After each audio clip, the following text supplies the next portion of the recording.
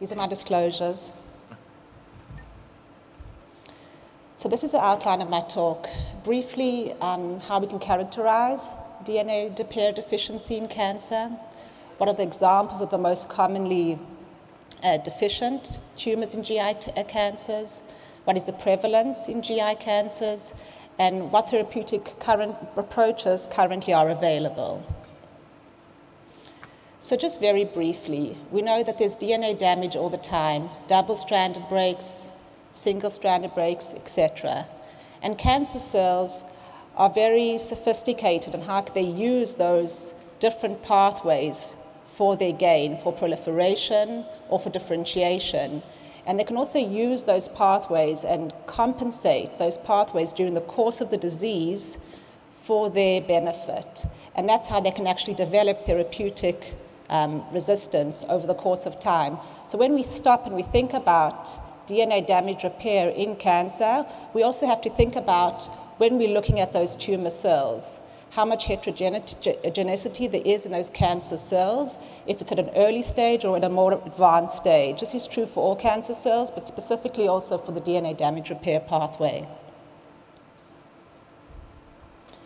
So there's different types of repair to the different types of DNA damage that we have. And there's also overlapping repair pathways when the DNA is damaged. And this is really a very complex system, and this is coined the DNA damage response. Let's think about how we can characterize DNA damage repair deficient tumors in GI.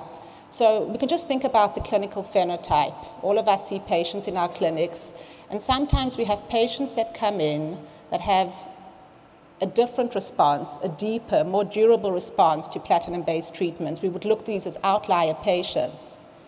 In some of these patients, we will also see that they aggregate with familial syndromes. They will have additional family members with cancer-related tumors as well. In some of those families, we can find specific mutations. In some of them, we can't. And we know that in a lot of familial syndromes, there's an aggregation of DNA repair alterations, so it kind of makes sense. That's just from the clinical perspective. Let's think about the genomic perspective. So we know that there are commercial tools available today, the next generation sequencing. Most of us work with that. A lot of our patients come and actually ask us to do those tests. Some of our institutions have those tests as available. And that's just at the kind of the first level, and we can go into a more sophisticated exome sequencing and whole genome sequencing in order to define and identify a tumor with DNA repair deficiency. More characterization. What about genomic instability? So cancer cells, some of them have loss of their genome integrity. And this is also called genomic instability. There's two ways this can happen, amongst others. One is that there's chromosomal instability, as one can see on your right, and this is characterized by major chromosomal and structural rearrangements and mutations. For some tumors, for example, for pancreatic cancer, we know that when we see this kind of genome, it's more likely to be linked to a brachyceous phenotype, with aggregation of alterations in genes in the germline, or not germline, somatic also, Brecker or Brecker-like pathway. And we know that in some of these cases, the response to platinum is quite well connected. However, what this means in other tumor GI subtypes, like in gastric cancer, I think this is not as recognized as what this means to the tumor and how this relates to response to platinum treatment. And we have to think when we go forward how we can discover those connections overall amongst the GI tract.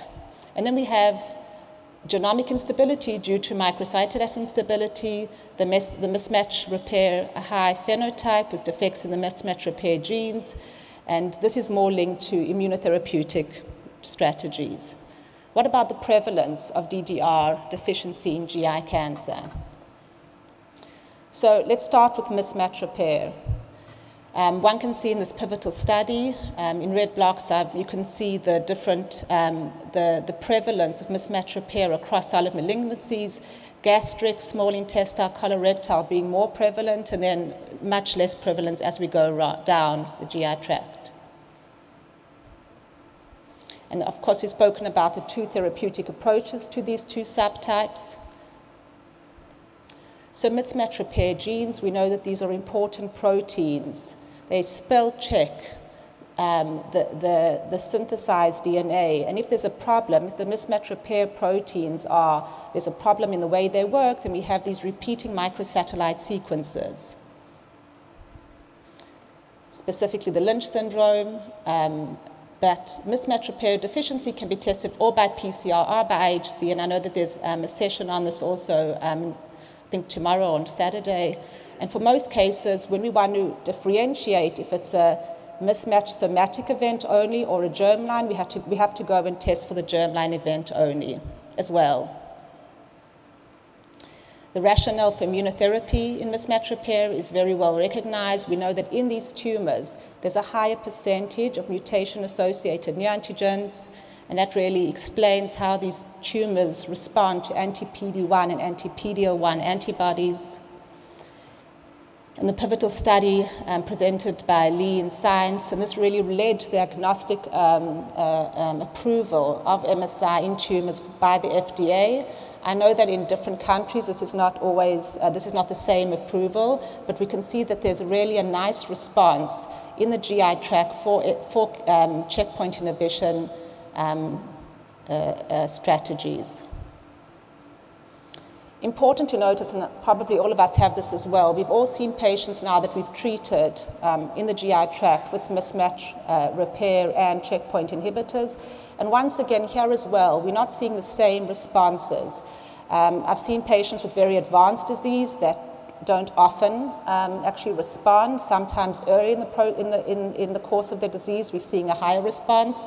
And we have to try and understand that more. And the big hype today in the phase 1 programs is all the combinations of IO in the subset of patients as well. Let's focus a bit on HRD. So the BRCA1 and 2 genes discovered in the early 1990s were really the genes that we've seen the most experience, and we understand them the most. And these genes really predispose to malignancies of the ovarian cancer, breast cancer, prostate cancer, pancreatic cancer. And we're also seeing in gastric cancer and cholangiocarcinoma cancer, and maybe others, but it's kind of below the radar. Even in pancreatic cancer, we didn't realize that the prevalence is as high as we thought. A little bit about these subtypes in pancreatic cancer. So we know that when we see an unstable genome, we see an aggregation, an enrichment of the BRCA and the BRCA-like genes, as I said earlier. And additional studies have also shown that when you see this, what they call them the double-stranded break repair genomes, also known as the unstable genomes, it's a different terminology for the same kind of defect. There's aggregation of DNA damage repair pathways and these specific genes like BRCA1, BRCA2, PALB2, and others. So this is a case report of a patient of mine that came in with, one can see a lesion in the tail of his pancreas, liver metastases. We started him on FOLFIRINOX. He had a beautiful and deep response, an almost complete response. He then went on to receive olaparib, and he had a disease-free interval of almost 2.5 years until his disease progressed, and he died 3 years later. What is the global prevalence of germline BRCA mutation? Originally, it was thought to be around 4 to 5%. Today, with global screening of over 3,000 patients from the POLO trial, the numbers is around 7 to 8%. However, in familial pancreatic cancer patients, we can see a much higher prevalence, up to 15 to 20%. What do we know about germline BRCA mutations? In pancreatic cancer, retrospective studies have shown that when these patients receive platinum-based treatments, they have more than a doubling in the overall survival. So what we're really seeing here is that germline BRCA mutation seems to be a predictive biomarker to platinum treatment. Other data from us and other groups have shown that it's less a prognostic marker. So we have to be really thoughtful about identifying these patients and giving them the right treatment. DNA repair is more error-prone when the BRCA genes are deficient. And we can use that, that knowledge further using the PARP inhibitors. And what they actually do is that they inhibit the PARP enzyme, and they also trap the PARP on the DNA. The POLAR study that we presented yesterday has shown an improvement in progression-free survival in patients with this maintenance strategy of giving chemotherapy for several months, kind of lowering the tumor burden, and then initiating a maintenance strategy and seeing a progression-free survival interval delayed and an improvement in PFS over the course of time, which is really quite durable. And what's nice about these patients, in those that respond, it's at least for 2 years. However, even in our germline BRCA mutation patients, which is quite a clear subset of identified patients, not all our patients are responding in the predictive manner that we think. And we've got to be careful about not just aggregating patients together and just predicting how they're going to respond. And one can see that in the responders, we're trying to look now at the genomic events, what plays out in their tumors and why they're responding. Obviously, loss of heterozygosity and other events are important. And in the non-responders, trying to understand that as well. But when you look at this, also one must think, once again, when we're seeing our patient over the course of time and what's happening in his tumor in relation to that complex overlapping of DNA damage repair pathways that he's going to initiate and compensate for over the course of time. So when we biopsy a patient's tumor at the beginning, before we initiate platinum-based treatment, maybe it's 2 years on platinum-based treatment before we initiate a different type of DNA damage repair, his tumor at that time point may not reflect his actual biology, and we have to be thoughtful about that as well. So this is nice work from Steve Gallinger's group, and it's identified that in patients with this, what they call the double-stranded break repair genomes, or also known as unstable genomes, there's an aggregation of immune proteins. And one can see there on the right side, there's an aggregation, and that's in mismatch repair genomes and also in DNA damage repair from BRCA patients. And this has really kind of led to maybe where the field's going next in regard to HRD. And one can see that there's also a higher PD-L1 expression in these tumors as well. And this was nice work presented by Mike Pishmian, who's going to be in the next session as well, from Know Your Tumor database. And this is really asking the question, we've spoken about germline BRCA mutations, but what about somatic events? And Elena O'Reilly also spoke about this yesterday from Memorial, that there's about a 15–16% of what we would define today as being mutations on the DNA damage repair pathways in pancreatic cancer. And what Mike's shown also, that in these patients, when they're treated with a platinum agent, they have a prolonged overall survival. And his data in advanced disease is very similar to the data that we have shown in BRCA mutated advanced cancer as well. So we're seeing that identifying genes that have more DNA damage repairs is important, at least in pancreatic cancer, and treating those patients with platinum seems to be beneficial for them. However, DNA deficient tumors that are responding to platinum will not necessarily respond to a PARP inhibitor. This is a different pathway, it's very specific, and there has to be a dependency on that pathway. And if that is not the compensating pathway, then that strategy is not going to work. And all of us kind of rushing ahead in the field, trying to look for the other subtypes that may respond to PARP inhibitors, we've got to keep that in mind.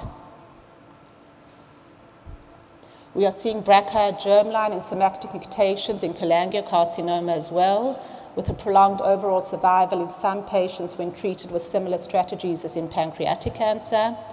And we're also seeing that in gastric cancer, similar signals as well. However, these are very small cohorts, and they have to be validated in bigger studies. So what do we know about the prevalence of DNA damage repair mutations in GI tumors? So let's first start about how we would define, once again, a DDR deficient tumor. So this is the list of genes that was defined in this study. So one can argue, is that the final list? Is that the whole list? Should it be a bigger list or should it be a tighter list? We don't really know. And it's okay because we're still defining these populations. But when we do look across the studies and the literature, and when we design our own clinical trials, we have to be very thoughtful about that. Going back to that, they're not all going to be equal and respond equally. What's quite interesting is that the biliary tract, pancreatic, and colon cancers are around 10%, and gastroesophageal cancers being around 20%. Luckily, there's a lot of different DNA damage drugs in development today, and we can really go back to this list, and it's evolving and getting bigger all the time, and we can really think about not just defining more accurately that subpopulation of DNA deficient patients across the GI tract, but what kind of combinations make sense of combining. And lastly, to conclude, I think that this is still an evolving field, and there may be differences between different tumor subtypes. For example, as I said, what does chromosomal instability mean in a gastric cancer? I'm not sure. I think we're more clear about that in pancreatic cancer. And that to date, the DNA damage repair subtypes are mostly well defined for the germline Brecker and maybe going on for the somatic Brecker and the MSI, of course. And once again, just to remember that, and I think that this is, a mistake we kind of see in the field the whole time, that we just kind of, expect to see any DDR agent that's responding to platinum may respond to PARP, and we've got to stop in our tracks and really, consider if that's going to be, and we can do those clinical trials, but then we have to have enough exploratory endpoints that we're really, getting tumor at the different time points to be able to look at that question in a more accurate way. So thank you very much.